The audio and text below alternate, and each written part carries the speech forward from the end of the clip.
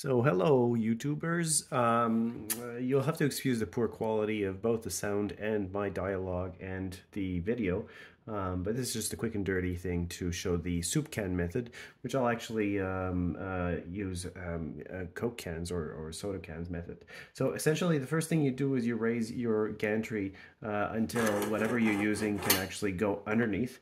Turn the printer off, or you can also turn your motors off, if you will, through the menu. Once you do that, you slip your item, whatever, two of the same. You could actually use just the one and move this both ways, but it's just a bit more complicated. So anyways, if you use two, you slip them underneath, and then you'll turn your motors here until it basically just rubs on the item, just barely ever.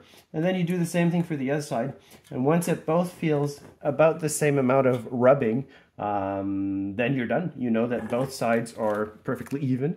You can even move the head and test the middle to see if it's about the same. Normally it should, but a slight difference might be okay, provided that you have auto leveling. So that's how you do the soup can method for leveling your X gantry. Thank you.